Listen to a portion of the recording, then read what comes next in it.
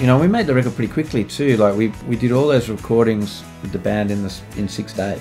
Really easy to keep that momentum going when it's just not as likely to get bogged down on things. I mean, because yeah, when you're crafting records like bit by bit, and you can just get so bogged down and on these small details, and you can lose momentum and lose perspective too. Whereas doing it this way, you just never had those moments, you know. Just didn't allow for them.